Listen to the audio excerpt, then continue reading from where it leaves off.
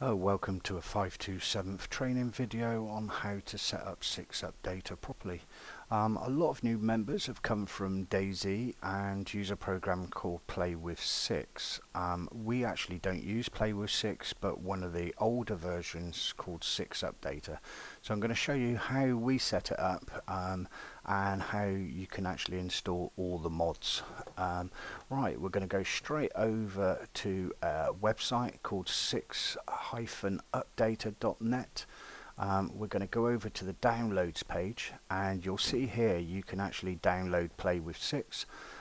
If you notice down the bottom here, you can actually still download the older 6-up data, which is version 2.9.7 pre. We're going to download that. We're going to save it to our desktop, which you can see I've already done, and we're going to launch it. So let's get rid of that. Now, if you're using Windows 7, it's always best to install programs running them as administrator.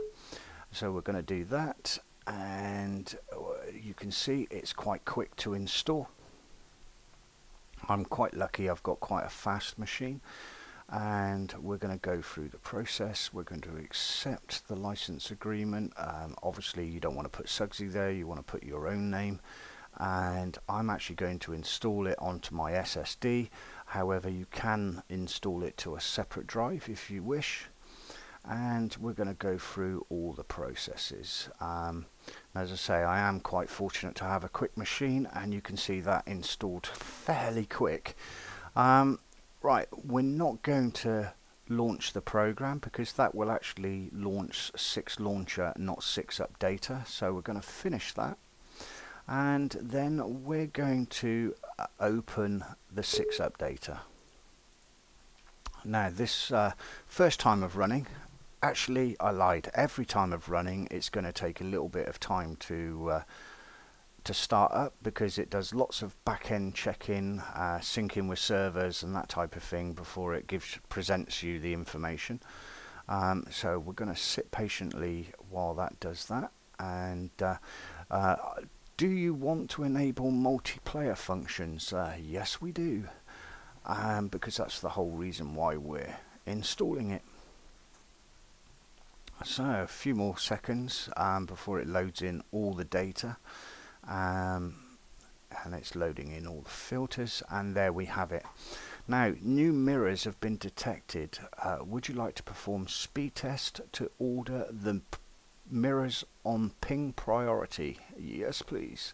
Now, the reason why we stick yes on that is because what it's actually doing is hitting all the servers that actually are hosting all the mods and putting them in rank order. So no matter where you are in the world, you're actually going to be hitting the fastest servers, rather than just hitting the ones in the UK if you're in the UK. But if you're in Romania, the UK's aren't probably the fastest ones that you can get your hands on. Right, so that's nearly finished. You can actually close this window here.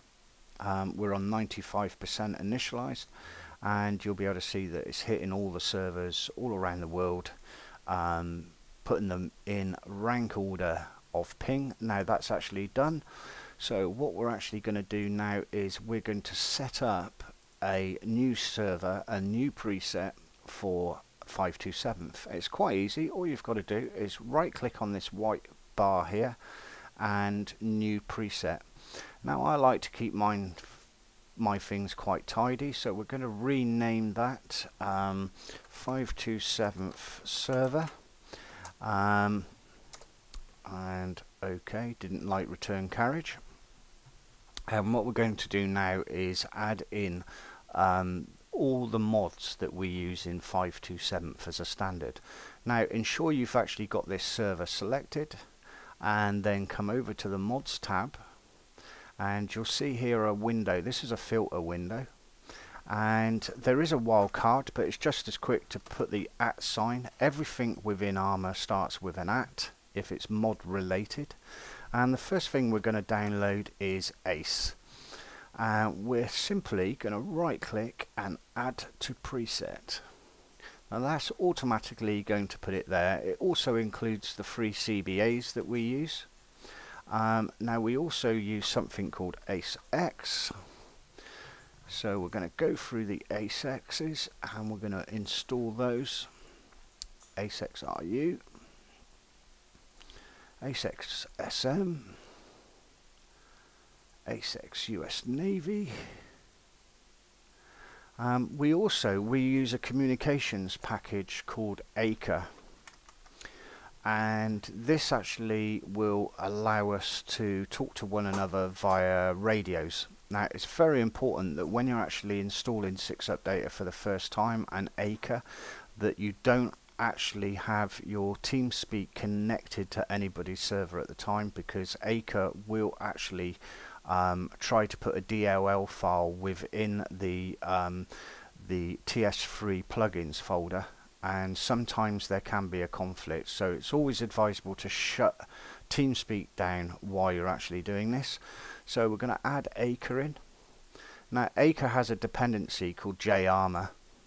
Now you can see that I've already got a JArmor 2 lib, which is green. I'll go through the colors in a second, but it's put JArmor 2 lib in new, but we'll go through that in a minute.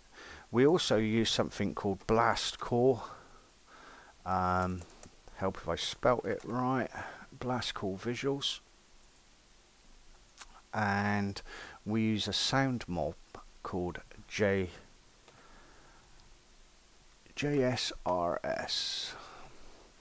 and we use the standard one.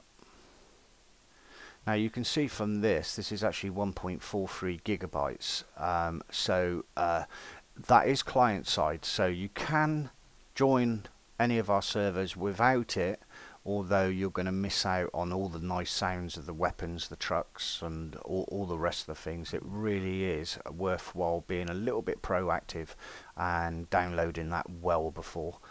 What else have we got? We also use something called ST HUD. This helps us with spatial awareness. Now you can see that some of the mods are green. Green is good. You'll see that our main preset is yellow, which actually tells us, yellow tells us that there's an update, and blue means that it hasn't been installed at all. Now the simplest way of updating is right click on the preset, go down to Updater Actions and install and update mods. And what that would do is that would go through all your mods, all 14 of them, and it will check. If there's any that are blue, it will actually give you this license agreement which you have to accept, and you can see we've installed 2, so it's going to ask us twice. And now what it's actually going to do is it's going to run through all the mods, check that we've got the latest versions, and if there's any that we don't have, it's going to install them. I say JArmor 2 lib, eventually they're going to combine, so there's only one, but there's a crossover between the latest patch. Now it's brought us up a warning message saying the following mod wants to run programs or install additional DLLs to game folder, and this is what I said before about the TeamSpeak and Acre. They are linked, they do have a dependency, so we'll click yes on that, clickly, and we are ready to go, and you can see we're all green. Now to launch the game, and unfortunately this won't show on the video because I can't swap from desktop to game, but I will talk you through it. Literally right click on the preset, Updater Actions, and launch the game. Now what that will actually do is that will launch the game with the server mods that are required. Now that will launch the game normally.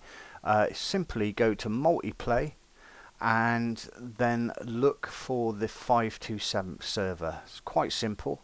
Go to the bottom of the screen and you'll see a button called filter.